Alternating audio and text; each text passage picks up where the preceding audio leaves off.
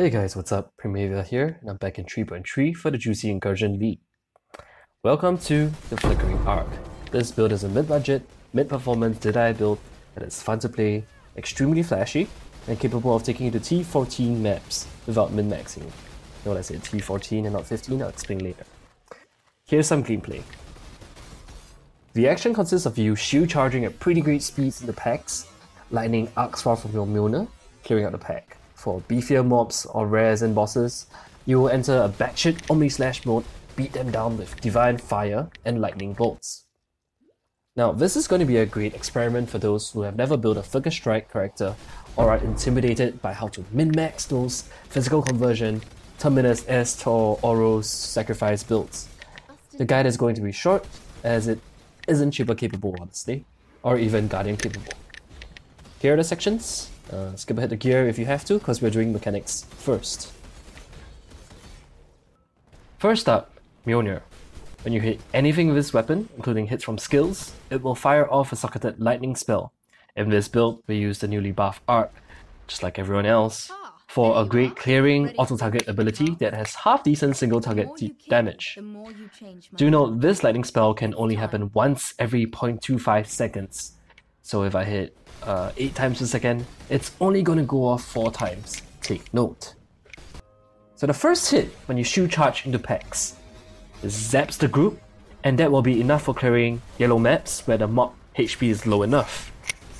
Now when they are tankier rares or map bosses, or you're on late red maps, you can continue shield charging them to get the proc off, but that's not cool at all. So we're going to use PoE's number 1 epilepsy inducing attack, Flicker Strike, which basically teleports you to a target and smacks it upside the head. Similarly, Mjolnir is going to bolt an arc into whoever it hits each time, up to 4 times a second. Now, Flicker Strike can't be spammed usually. There is actually a 2-second cooldown. You will have to wait until you do your next Flicker Strike, unless you spend a Frenzy Charge. Now, how are we going to create infinite Frenzy Charges? This is made possible with the new unique boots from about 3 weeks ago, called the Red Trail. Now the Red Trail gives you a Frenzy Charge if you hit something while you, yourself, are bleeding. In fact, it also makes you move faster if you're bleeding, which is nice. Now, how are you going to get yourself to bleed? You can either rely on the Unique's property, which allows enemies 50% chance to get you to bleed, but there's a better workaround that pulls it all together. This unique jewel, the Golden Rule. So the Golden Rule simply means if you make something bleed, you're going to bleed as well. Now all you have to do is to make sure you consistently make things bleed, and you will be bleeding all the time. And so any attack you do is going to return you Frenzy Charges, 1 per hit. And this allows you to Flicker Strike indefinitely and discharge lightning as much as possible through your Mjolnir. So you spend 1 Frenzy Charge, you hit a target, it gives you back 1 Frenzy Charge, and that bypasses cooldown on Flicker Strike, allowing you to Flicker Strike again. And each time you Flicker Strike, it releases a Lightning Bolt. That's all there is to it, and now on to why we picked Deadeye. Now, there are a few variants of Mjolnir arc out there, most notably Inquisitors and Elementalists, which work really great and have much higher damage potential than the Deadeye, honestly. However, the Deadeye has some crazy good synergies with Flicker in particular. What it lacks in raw damage, it makes up for in speed. Those other builds tend to use Cyclone, which has its merits, but ultimately it looks kind of boring, and that's not what you're here for. You're here for Flicker, which is cool, right? So let's look at the Ascendancy points first. First up, Rupture. The first line reads, you have a 25% chance for attacks to bleed. When you pair this with a chance to bleed gem, that brings it up to 50%, which makes it very reliable in most situations. Now, the second and third lines gives you a huge damage boost to anything that's bleeding, and it actually makes up for a lot of lost ground of Deadeye. It gives you critical strike chance for both spells and attacks, and increases the multiplier for both spells and attacks, but although you don't want to skill attacks too much, because the bleed's going to hurt you. The fourth line is very important as well. It reduces bleeding damage taken when you move, because as you know, when you move when you're bleeding, you take double the damage. This nullifies that and allows you to continue shield charging around, finding the next pack, And that last line right there is better than what most people might think. Look at the wording. It gains 30 life when you hit a bleeding enemy. It doesn't say when you hit a bleeding enemy with attacks or when you attack a bleeding enemy. This means all hits, including spells, which means your arc's gonna hit it. Every single arc and every chain in the arc that hits is gonna give you 30 life back. And things like if you have cast with damage taken, Blade Vortex, or Firestorm, every single one of those blades and fireballs in the Firestorm is going to give you 30 life back. And that actually helps a lot with survivability. We're going to pair this with a Watcher's Eye later with Vitality to give you 60 life back whenever you hit something. And it's going to top you up a lot in fights, along with Leech. Next, Gathering Winds. Now, this is more formally referred to as Tailwind. Most people just call it Tailwind without saying Gathering Winds. You can ignore the first line because we are not an invasion build. Look at the second line. That's the one. If you have used a skill recently, you and your nearby allies have Tailwind. It doesn't say what. Oh, it does. Tailwind makes you 10% faster. Okay, right here. And 10%, it's a more multiplier, meaning that if I attack 10 times a second before this, I'm going to attack 11 times instead. It's a 1.1 times multiplier. And the second line basically means the more skills you use within the last 4 seconds, you can bring up that bonus to 1.2. Now, this is going to be the thing that makes Deadeye speed out a hit. First of all, you don't have to stack so much attack speed on the tree, or on jewels, or on jewelry. You just go with, in fact, just faster attacks gem. It's going to provide you with everything, along with the horror gloves. And it actually makes you shield charge really fast because shield charge scales with both attack and movement speed. And this keystone, well, this Ascendancy point actually scales both of those. Now it gets a bit downhill from here because Deadeye is supposed to be like a bow and arrow class. But this third one, Fast and Deadly, is important as well. It gives you attack speed, which is always welcome. Projectile damage, we don't benefit from that at all in this build because we don't fire projectiles, sadly. But that third line right there, accuracy rating is doubled. That is huge. It basically means paired together with, let's see, this jewel here, Transcendent Mind, which you should put in this spot. That gives you 800 accuracy rating. That is 2 tier 1 rolls on rings. And with just this jewel and the Ascendancy combined, I have a 92% chance to hit, which is really great considering I didn't invest anything else in the accuracy. I don't have to use the Lycosity, and my tree is free to take notes other than accuracy, whereas a normal attack build would have to stack that up pretty high. So this is actually very important. Ignore the fourth line. The last one is a bit of a pity because neither far short nor powerful position even helps at all with this build. So we're going to split the points here to get a little bit more accuracy and crit chance out of it. It's what we can do. Conversely, this means that the build doesn't even need to do overlap, right? You can just like get into it in the 80s and 70s without even running trials. So that's it for Deadeye. It might not seem like much in terms of buffing the damage, but the speed and the bleed is what makes this build Flicker worthy. That's all. Let's move on to gear. Gearing. Now this is going to be pretty straightforward, given the fact that you have to wield a Mjolnir. Look at that. 412 strength requirement, 300 int requirement. That's going to dictate what you're going to put in all those slots. If you look at what I have here, my helm, 2 rings, my gloves, my belt, and even my amulet at some point, and my shield are all rare items. You do not need well-rolled uniques or rare ones to make it work. You do, however, have to prioritize strength on every single piece. Look at this, 48 strength. We've got 49 strength here. You should have strength here, but I couldn't find one. I think here's one sitting in my inventory. Right? And on the helm as well.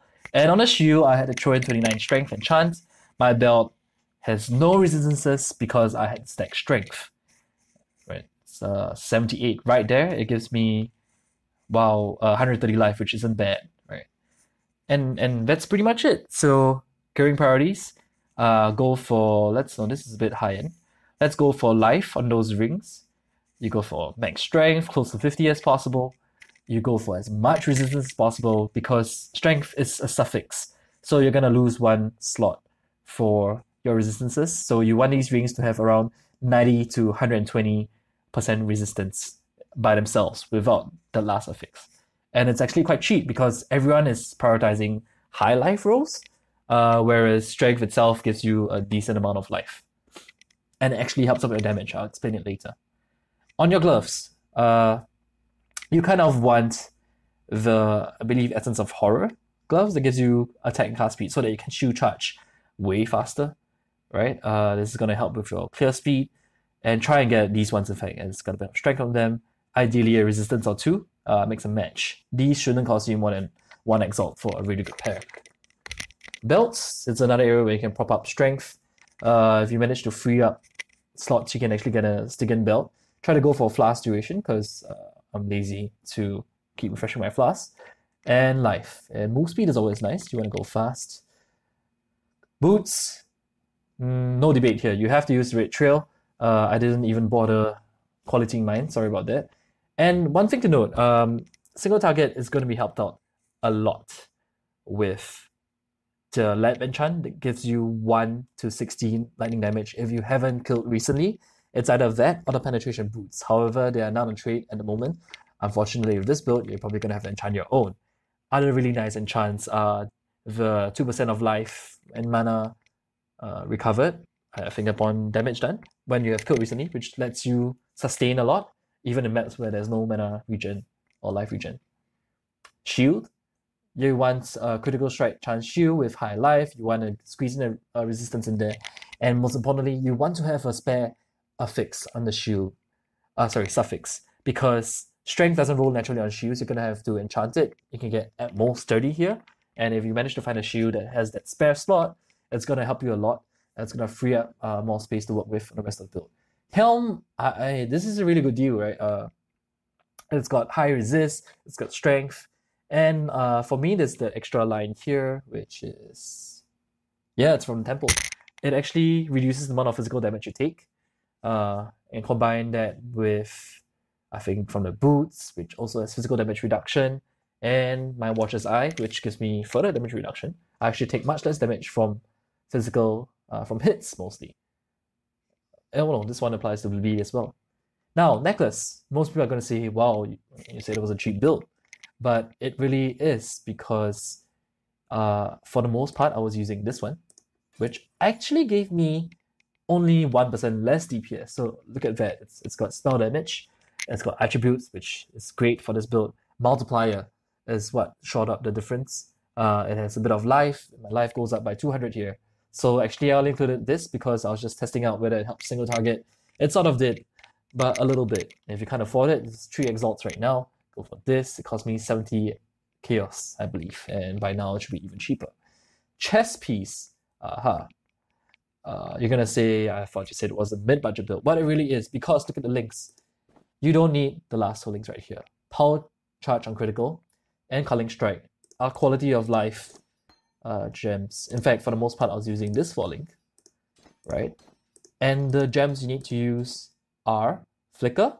Keep it as low level as possible because you do not want to increase the damage you do physically. It's gonna make you bleed even harder because you reflect it to yourself. Faster attacks, you don't even have to use it 2020. In fact, you should be, I'll explain it later, but attacking too often isn't too good for any trigger build because of the internal cooldown. Chance to bleed support, keep it at level 1. You just want it for the 25% chance cause bleeding, and multi-strike support, which basically makes your flicker go batshit and really fast. That's all. So you have impulses, which, oh, I forgot to explain. This is important because, first of all, not only is it a 50% damage buff if you buy the right one, shock effect is nice as well. It's more of for clear, where that last mod right there, it has a chain effect. So if you kill something that is shocked, something next to it is going to explode. And that's actually going to cause a chain reaction in the pack and cause packs to melt. It's the core of many lightning builds right now. That's which is why it's a little bit pricey. But because of the nature of this build, where you are actually firing spells through your weapon, you don't have to 6-link this. You just need to get it as fast as possible and as usable as possible. And there are even variations. Once you can afford the 6-link, however, you can throw in stuff like cast on critical strike and another arc in here so that you get in about 2 more arcs per second. I prefer this because, well, power charges are always nice to have, and Culling Strike increases your DPS by basically 11%. So that's it for the gear section. It's really straightforward, really, because most of the rares observe the same rules. Get strength, get life, get as much resist as possible, and if you're really rich, you can start exploring, squeezing all the resistance onto your rings and getting more DPS out of the amulet slot, out of the shield slot, get better gloves, and a tankier helm. That's all there is for gearing. Flask.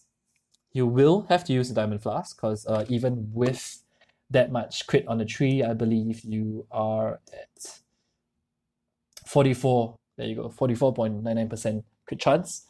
With a diamond flask, that's basically around 70-ish crit, which is pretty nice. When you get power charges goes higher, your Ascendancy, remember, gives you more chance to crit. On top of that, 80%, well, it's bleeding. Yeah, all the good stuff. What else? Next, Adziri's Promise. Pretty much every build has this, right? You want one that gives you the maximum elemental damage and as low physical as possible, really. And make sure you quality it, don't be like me. Quicksilver, of course, when moving around. The faster you move, the faster you kill. And this is a toss-up between the Wise Oak and Vessel of Vincta. So Vincta gives you Lightning Pen, which you might sorely need, but don't buy added attacks. Alright? Never added attacks, because a part of this build I'll explain later is Elemental Equilibrium. If you buy the added attacks, Vinctas, you are going to fuck up your own damage. So stick to Penetration if possible. Added spells is it's pretty nice as well. But it costs like way more, so this was the budget version. And Flask, I think just leave it at Freezy Moon, because you don't really want a bleed removal flask, even though it's a bit risky. But if you do that, you're going to constantly reset your stacks on yourself.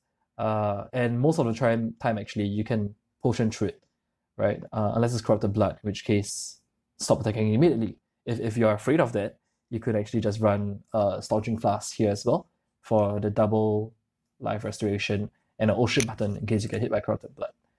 That's it for the flasks. Let's move on to Gem Links, and before we touch on the skill tree.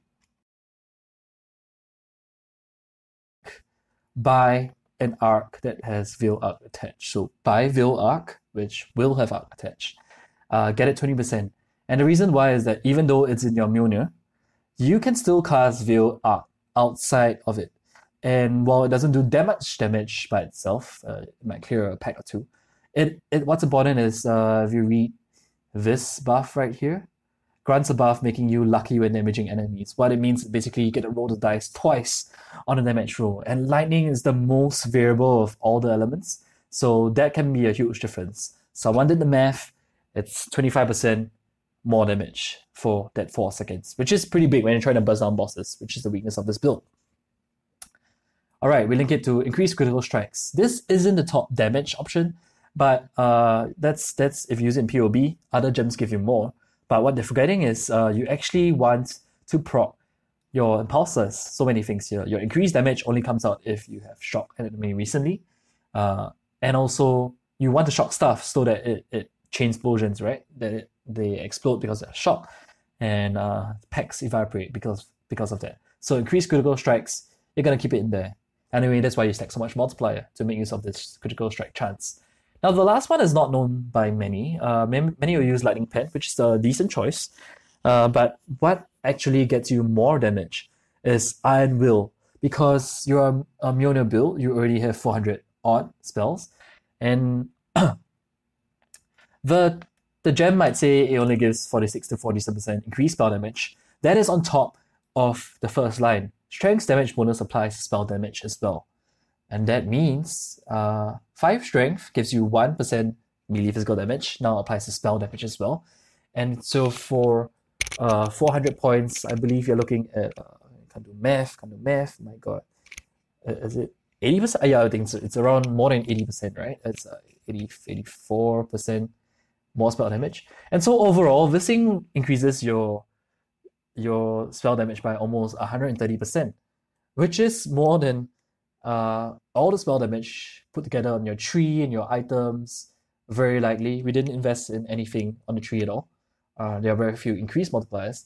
So it almost acts as a 100% more multiplier, as opposed to Lightning Pen, which is 37%. Now, someone's going to correct me on the math. Please do. Prove me wrong if possible. I want to know so that I can optimize my build. But I believe that was why Iron Will was chosen. And I just followed it, right? Okay, that's for the weapon. So this is what's going to be doing the most damage. Chest, Flicker Strike, faster attacks, multi-strike because that allows you to teleport around, and chain of more arcs because we didn't invest anything in attack speed, right? And chance to bleed, which makes it more reliable for you to continue your frenzy chain. 25% is fine, but sometimes you might find yourself awkwardly swinging as it falls off once every in 100 scenarios. You don't want that. You could also sub chance to bleed with Fortify if you are early into maps, or just get it on the hammer. In your gloves, these are horror gloves which allow you to shield charge faster. You will want shield charge level 1 so you don't do so much damage. Fortify, likewise level 1 if possible, less damage to yourself, faster attacks, and chance to bleed as well. You can do it with this. You can slot in an aura here or something. This is just me being lazy and wanting to flicker strike without any hiccups. It really helps the smoothness of the build. Now, let's go to... Oh yeah, auras. So here we run 3, Vitality, Purity of Elements, and Herald of Ice. Herald of Ice helps to chain the explosions damage. Gives you a bit of cold damage as well to your attacks to prop Elemental Equilibrium, which you do have. Purity of Elements is to sort of crutch you into, before you start buying the really good gear. My gear is all under 40 chaos per ring, right? So, in fact, some are 25.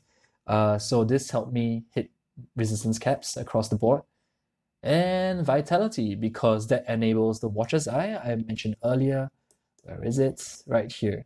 It gives me life on hit, while also slightly mitigating the bleed damage taken. So Vitality is my choice of aura. When you go later, you can drop Purity of Elements once your rings fill out with resist. Drop it for Blasphemy Warlock's Mark, which makes it safer. You can go Blasphemy Assassin's Mark if you want power charge generation and a damage boost if you're doing easy maps, for example. And, okay, next. So what happens when I face a boss? Because Flicker Strike, it's kind of capped at 4 casts per second, and it's not great for a tree link. So what I do is I actually pop, as you saw, Veil Righteous Fire. If you read that very quickly, it's not so much the burn damage that comes out from it. It's the fact that it increases your spell damage by 37 to 39% at max level for that duration, and it lasts 6 seconds. You pair that with your Veil Arc cast, and well, I threw in Blade Vortex just for fun, why not?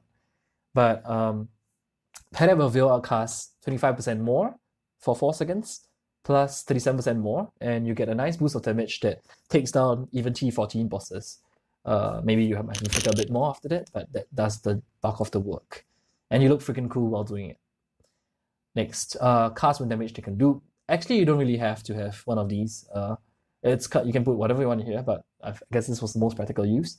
Cast when damage taken, Immortal Call. Oh, this is important. I'll get to it later. So, cast when damage taken, Firestorm, so that you proc EE more. Plus, every hit of the Firestorm restores up to 60 life for you on the bleeding target, which heals you up really fast. Warlock's Mark, because I'm too lazy to find it, put it elsewhere on a ring, or to cast it, or to have it on Blasphemy, and so I put it here. So anything that hits me, I can get on it, I can leech back from it. It's pretty fast. Next. What else? Is that all? Oh, right. Immortal Call cast when damage taken is really important. And that's because of the Soul of Arakali. For those of you who are new to this interaction, look at the second line under Captured Arachnoxia. 50% increased recovery rate, blah, blah, blah, blah, if you stop taking dot damage recently. Now, are we taking dot damage all the time? Yes, we are, because we're bleeding, right? What stops bleeding damage momentarily? Like, even for 0.1 second. That's Immortal Call, because bleeding is physical damage. Immortal Call stops physical damage. If something hits me, Immortal Call goes off.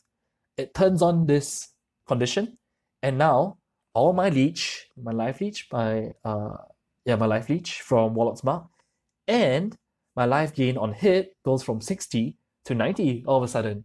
It makes you so much tankier.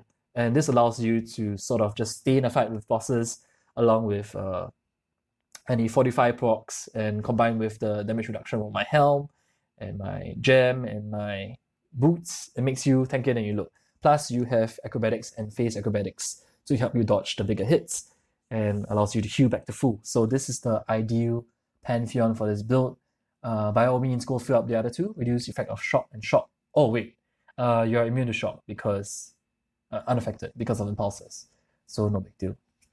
If you don't want to use Soul of Arakali, you can use Brian King, though you shouldn't be getting stunned too much. You have 6,000 health and a lot of stun recovery, which helps you get over that. But if you did, I would recommend filling up the whole, all three of them.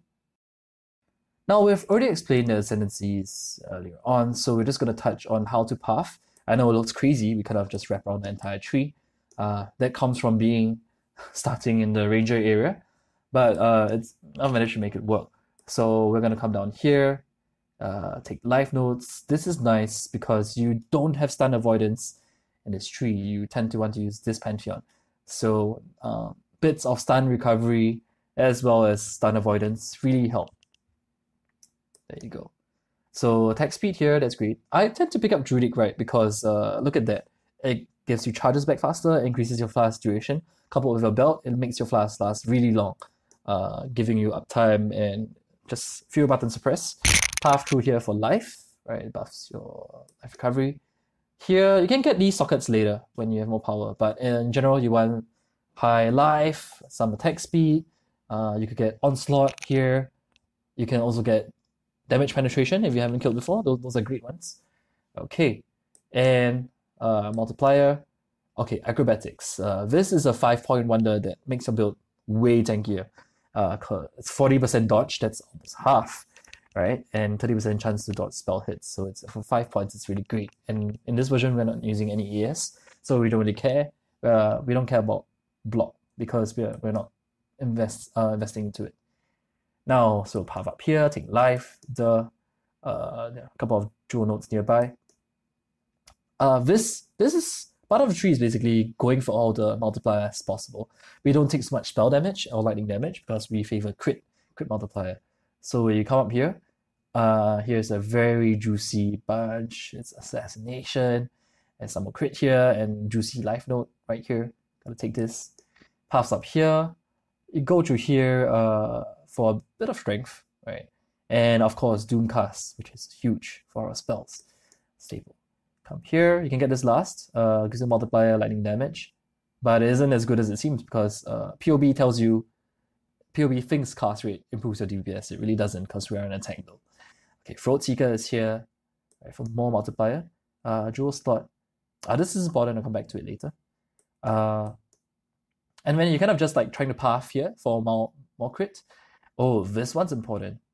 I'll just talk about the important gens right now. So, Transcendent Mind. This is a new in 3.3. It basically drops from the temple. You can upgrade it. It's 5 chaos right now. One slot alone, I'm not going to read it out, but basically if you put it in one slot here and you assign the points like this, it's going to give you 800 accuracy rating and regen some of your ES, which is negligible but nice to have. ES is stun avoidance, you know. It takes away 20 intel, but who cares? We don't need that much intel, or rather we've got enough from the rest of the tree. So this is a great place to put it. If you find a better place to put it, let me know in the comments. Watcher's Eye. Okay. This is great. First of all, running Vitality gives you counters the bleed damage somewhat, and it's great for proccing this gem, which gives you more life on hit. Remember, you already had, I think, 30 from your Ascendancy. Well, right now, if you have a good roll one, you now have 60 life per hit, and vets with any spell and attack, not just the attack. So the spells as well, when chaining, they all give you 60 life back. That's huge in big packs. It's going to keep you alive. The secondary one, you can don't go for Wrath, and I'll tell you why later. This is a good one, Purity of Elements, because being cheap, I could not afford that much resist my gear. So I actually run Purity of Elements, which combined with my helmet and my boots reduces a lot of physical damage taken if I'm standing still. which you are doing when you flicker. Okay. All right, of course, the golden rule. We touched on this earlier. You gotta find a slot for it as well. This is the trifecta that keeps the build going. And then once you're done with this cluster, get life up here, and free ele resist. Come down. You might have to get strength. You notice I had to path a little bit for strength. These points come back to you once you upgrade your gear. You find more strength and better rolled items. You can put them back in the jewel nodes, which are a lot are available, and these boost your damage by a lot. So grab these. This one here, put in melt while you have a shield. All those juicy nodes, get them. Some life and mana regen here. Come down here just with a bit of life. I'm not sure if it's worth it. I'll find out later. Right, puff it down. Elemental equilibrium. How important is this? It's the reason why we don't run Wrath. As you notice, people might ask you, hey, isn't Wrath going to give you 21% more spell damage and etc.? Yeah, it would, but this right here, EE, is one of the biggest performing nodes for almost a lot of builds that are on hit. Because my first hit with my weapon, right? Look at that.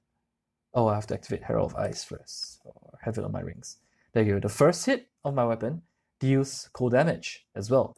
This makes it vulnerable, makes the monster vulnerable to lightning and fire damage. And it's minus 50 resist. Minus 50 resist could mean more than 50% more multiplier, depending on how high the mob's resist is. It is at minimum a 50% more multiplier, and it's probably higher because a lot of mobs have 40 to 70% resist. So visiting here it's worth much more than Wrath. It's 1 point in the tree. It happens to be on the way anyway, and it frees up 50% of your mana reservation pool for other auras like Vitality, Purity right here. You can change this to a Blasphemy later in the game. Yeah, so without a doubt, I just dropped Wrath because you're gonna hit with your weapon, right? That switches it over to being weak to lightning, and then lightning hits it becomes strong again, but that's okay because you're gonna hit it with a weapon again, and the next up that hits it is when the mob is weak. All right, that's done. So come down here. We are kind of just here just to buy into the Scion wheel, this being the most important node. Once you touch this, you can go elsewhere and fill up the wheel later. And I came here because of strength. I mean, it gave me 20 strength. Right, and mana gain on hit, it's pretty useful. I think it eases up the mana sustain. Although when you have Warlock Smart going, you don't really need this anymore. So just get multiplier in here, and that's a tree. It's pretty straightforward. It's what almost every crit caster tends to get. The other route to do, if you are really starved for strength, right, is actually to path through here, because we've got the stuff, we've got strength here, tons of strength. There's strength along here as well. There's life nodes, and you can come up here. They go life, regen, strength, more strength, strength here, and when you touch this place, while dropping nodes in, I would say this area, you might still want to keep, because that is after all it's 9 points, right? Not doing much. You can still keep acrobatics, and you suddenly want to multiply here, right? But if you just drop this cluster altogether in favor of strength, you can just path through here, maybe even come down here, right? Get some strength, and go back up, come here, get some jewel slots, get life here, and just plow your way through this part, which is a lot of strength in this area. So that would be, I imagine, the very poor man's way, where you can't afford strength on gear. You just want a functional mapping build. Come through here instead. All right. Now, quality of life, which is the last part of this build. Of course, the 6 link is quality of life. Choir of the Storm is quality of life. And let's see, Mjolnir, Fort. This is prime quality of life.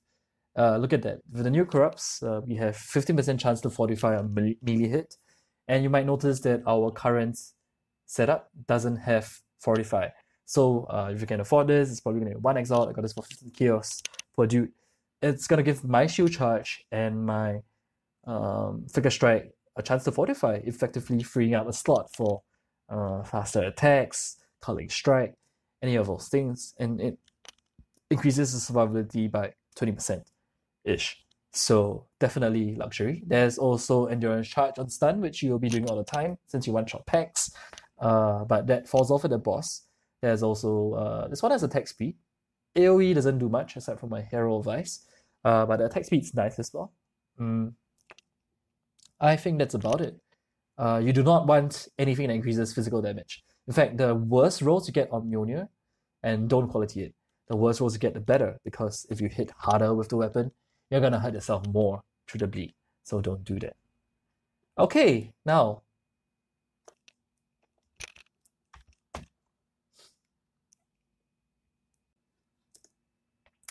And that's it for the build, really. Special note, there is one encounter that basically fucks Flicker Strike over, and that's the temple boss. So here's some footage. Basically, during the temple boss, you can't be under the guy, and that is a problem for melee builds, and Flicker Strike in particular, because Flicker Strike teleports you to the base of your target automatically. And so the longer you are under the temple boss, the faster you're going to crash and burn. And I found out I couldn't damage him at all with Flicker Strike. And so, in the early days, I was using Spectral Throw to just throw the Mjolnir at him, right? For wise, and get my lightning procs off. Later on, I found out that Frost Blades is a really good solution because it gives you some range.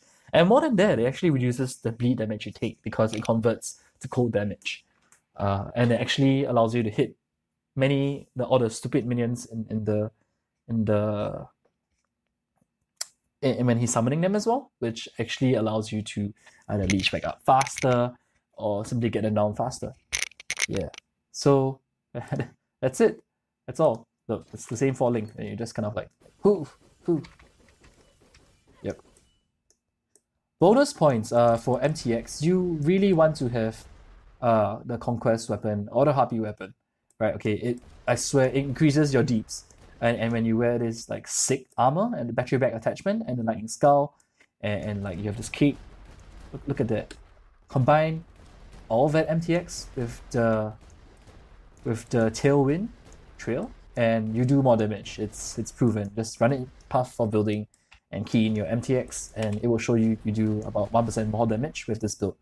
And that's all for my guide. I hope I've made it more visual this time. I ended up talking a lot. But if you have any questions on the build, please PM me. Do remember the disclaimer that it does not do well past T14 maps because ultimately it is an on-hit build that's capped by a cooldown and there are ways around it, but it's going to cost you a bunch. I might perfect this build and upload another video showing that one. But just the nature of Flicker Strike alone is that it isn't great for bosses because it makes you lose control of your character, right? You teleport around the guy, sure, but you sort of are unable to predict where you will be. You can't get behind bosses reliably. You jump into fires, you get locked in multi-strike. More than that, it also depends very heavily on Veil RF and Veil Arc bonuses to provide a quick burst of damage, right? And once you hit T15, first of all, bosses are a little bit tankier, but worst of all, they're phased. And phased bosses, as you know, don't do well with Veil skills because you blow all your charges getting them down in the first phase. And then after that, you kind of just have to flicker around waiting for stuff to happen. So I would not recommend that. Maybe if you had a 6 link and you ran Cast and Critical Strike Arc and you might see more damage, I will maybe demonstrate that. I did it for a while because I 6 linked my impulses by accident. But no. Stay away from those. By the time you get the T14, it's time to take the build further or just play something else which is more practical. It's less fun, and less flashy, but ultimately still practical. AKA projectile builds, trapper builds, anything doesn't involve you. You could go Poet's Pen, and I'll release a video on that as well. That build, it's essentially the same setup. It allowed me to face tank, Shaper, and Uber Elder, as in I would stand in the beam and not die.